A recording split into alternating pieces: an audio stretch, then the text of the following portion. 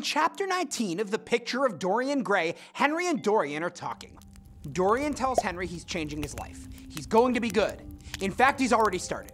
He was making romantic overtures to a woman and decided to leave her as flower-like as I had found her. Henry begs him not to change and dismisses the idea that this woman will be content after experiencing someone like Dorian. Dorian complains about Henry mocking everything he says. He changes the subject, asking about the gossip. Though he mentions his own divorce and Alan Campbell's suicide in passing, Henry tells him everyone is talking about Basil's disappearance. They talk about what might have happened, and Dorian asks if Henry ever considered that Basil might have been killed. Henry literally yawns in response to this idea, dismissing it because of Basil's dullness. Dorian then asks what Henry would do if Dorian admitted he'd killed Basil. Henry dismisses this idea too. It's too vulgar, and besides, Dorian doesn't have it in him to commit a violent crime. The conversation moves on. Henry notes that Basil's painting talent hadn't been as strong in the last 10 years as it had before, and asks Dorian if that's why Dorian and Basil hadn't been as close. He asks what Dorian did with Basil's portrait of him, and Dorian claims he doesn't remember. They are discussing art when Henry asks Dorian an unexpected question. What does it profit a man if he gain the whole world and lose his own soul?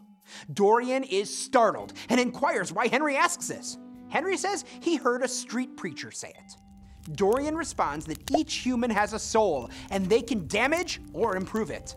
Henry rejects this as well, precisely because Dorian is sure about it. From here, Henry shifts to delivering long statements on how radically he has changed since the two men met, but Dorian hasn't. Dorian is perfect. Life worships him, and always has. Dorian agrees his life has been wonderful, but says Henry doesn't know everything about him, and things will change. Henry rejects this idea again, calling for Dorian to come to the club to meet a young man who is asked for an introduction.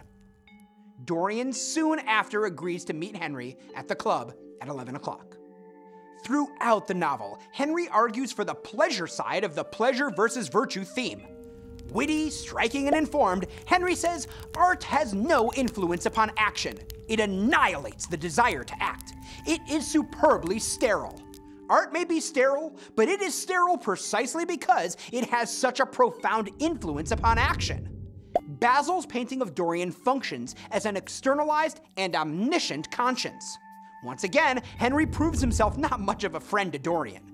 He also shows the distance between them, and perhaps his own shallowness, mentioning his divorce briefly. This shallowness is underscored by his rejection of Dorian's question about the possibility that he killed Basil. Henry says, all crime is vulgar, just as all vulgarity is crime. Wilde provides a damning statement on the aesthetic movement, delivered in the most aesthetically pleasing fashion possible.